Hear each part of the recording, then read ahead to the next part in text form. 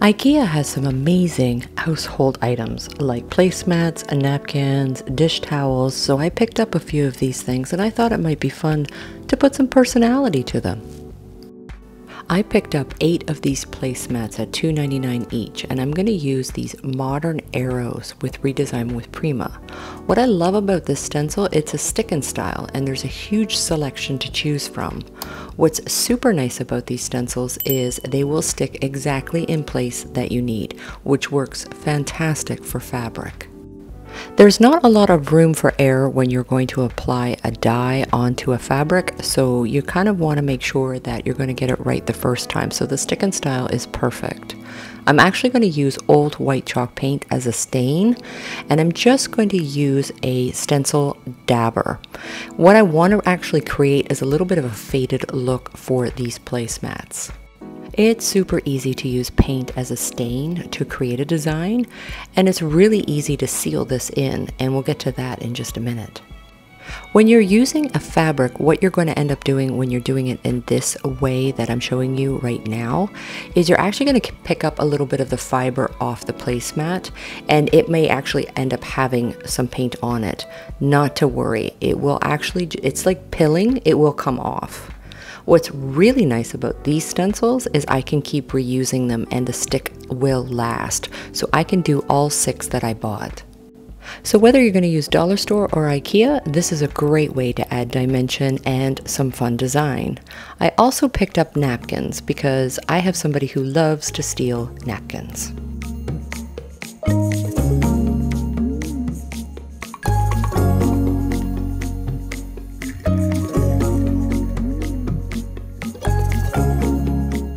I much prefer to use the cloth napkins and then wash them versus using a paper towel. It's just more eco-friendly.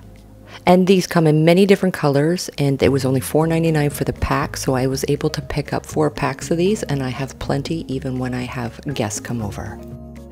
But even if you wanted to do design, or maybe you have a theme that you're going to be hosting, or maybe it's a specific occasion like a holiday, this is a great way to buy inexpensive household items that everybody uses. And these stick and styles by Redesign with Prima are fantastic for this DIY. And there is a huge selection, and you can head to their website and see what's available.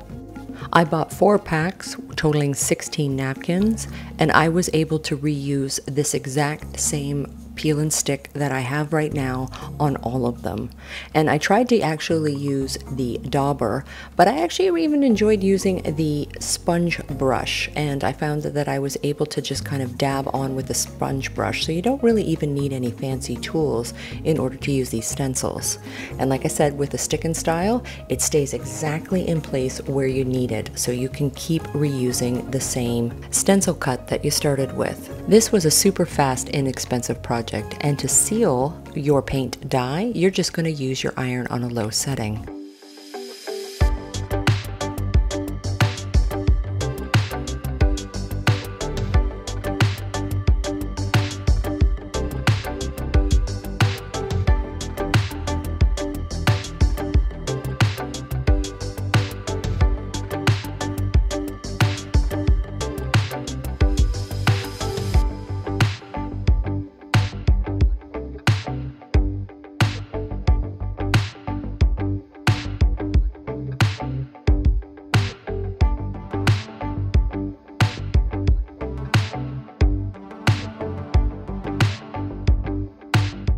I picked up a bunch of these tea towels, and they're just plain, very simple, but they're very helpful for around the home. And for a Canadian dollar at 99 cents, you can't really go wrong. So I just removed the tags just like I did with the napkins and the placemats, and I'm just going to iron them out. Because this one, I wanted to actually try a stamp. And with a huge selection of stamp ideas, you can really, again, add some fun personality to everyday household items. So I decided to go with the clearly aligned sweet tea stamp pack. And there is a bunch of actual words that are similar to something you could use in a bathroom, you could use in a laundry room, you could use for a kitchen. So I'm going to take a few of these, and they all come in separate stamps, so you can pick out which words that you want to place. And I'm going to use the chalk paint as a dye. This will be even easier than the stencils.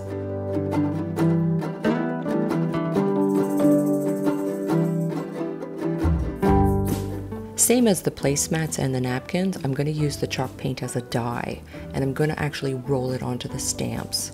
Now the trick is with the stamps is it's going to come in the proper written form straight up, but when you're doing the stamp, you're actually going to want to flip them upside down and use your roller on the stamp upside down, so the word will actually come on backwards. Then you'll be able to place it upright, and now the word will be in its proper form. But this will apply to any stamp. It will come upright, but you're actually going to be painting the reverse side to stamp. The stamp itself is proliferated just enough that you can get your paint, and or you could use an ink if you wanted to, and you can get a perfect stamp every time.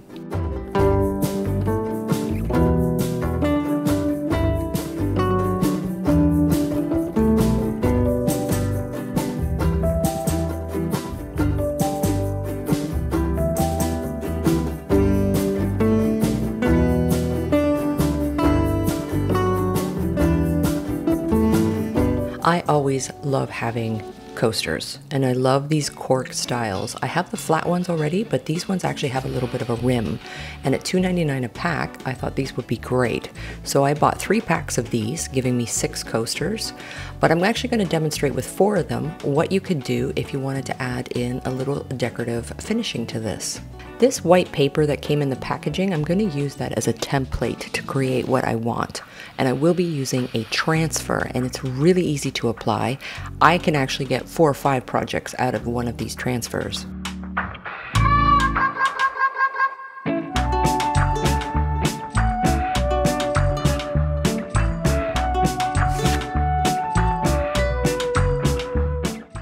This particular transfer came with 4 sheets, and I've already used 1 for 1 project, so I'm only going to be using half of 1 for this project.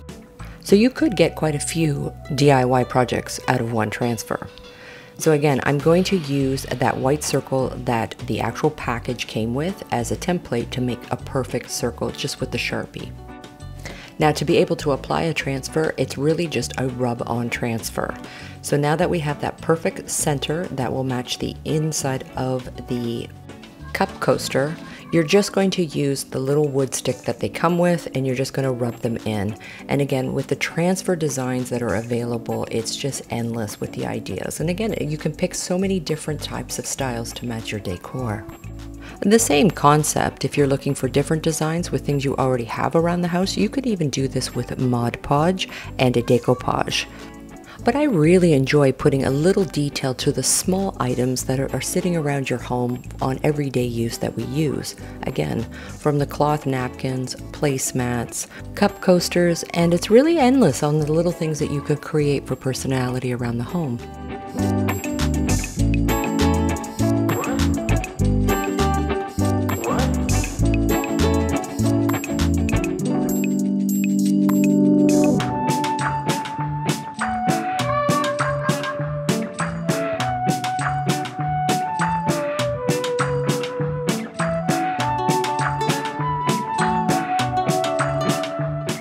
So when I was at the Restore, I found these tiles, and they only had a couple left. And I actually thought by repurposing them for other uses, this would be a great way to demonstrate how easy it is to make stackable coasters. So what I'm going to do is separate these out first. And I'm also going to get a sanding block out because the edges are a little bit rough. And so with a fine grit, we'll sand that out first.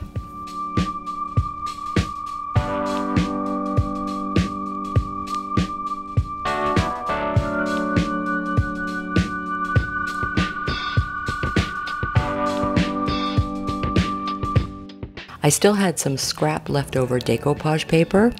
This is what's really fun about keeping those little extra scraps for these smaller little DIY projects. I also got these little bumpers, Mod Podge, and a glue stick, so this way I can apply a decoupage to the top of each of these octagon style tiles. Now, to prevent the decoupage paper from kind of creating extra bubbles, I'm making relief cuts around the shape of the actual tile itself. So just by using a Sharpie, I went around and made the points at the edges. Now what I can do is when I put down the Mod Podge, then I can put the decoupage paper on top. This way, when I'm rubbing the paper down, it's not going to kind of coil into itself, and it will actually go down a lot smoother. And then I can just sand off the edges and continue to sand around the sides of this actual tile to make a nice smooth surface. I much prefer to use the cling wrap as a way to actually smooth down my decoupage pieces. This way I don't chance actually tearing them, because anytime I've used my fingers, I find that sometimes the glue has moistened the paper and this may cause it to shred. Making it really easy for myself with those pre-cuts, giving it the decoupage relief points, now I can just use a sanding block at a 45-degree angle and I'll get nice, even cuts all the way around the actual tile. So I only made a set of 4, and then what I'm going to do is add a little bumper at the bottom so that way they don't slide. The small little plastic bumpers that I got, and they're actually clear, they're for cabinets, so that way when you go to close the door it reduces the sound, but it actually can work as a little rubber bumper, so that's what I'm going to use 4 on each of these tiles for my coasters. Everything that I've made on this video is super great for gifts. You can actually package this up and make personalized gifts. And again, these are just great ways to add a little bit of design and elements and embellishments for around your home. And it really doesn't have to be expensive or a very long project. With so many different stencil ideas and decoupage ideas, I mean, it's really endless of the design elements and embellishments that you can create with these really small DIY ideas for around your home for everyday purposes. And all of these are great for holiday season. So for Christmas or Easter or Thanksgiving, you can create a whole theme, and it certainly doesn't have to be expensive, and it's fun to create. All of these DIYs that I've demonstrated in this video are super easy, and they can apply to an outdoor eating setting that you may have in your backyard.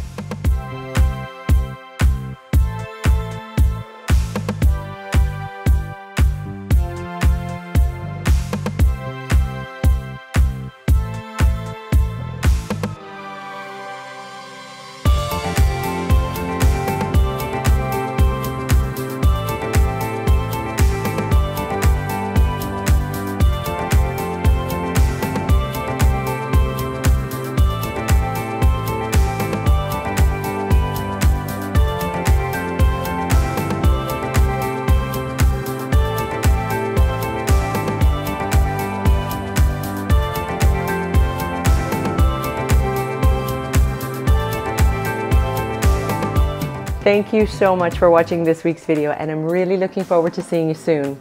Until then, take care.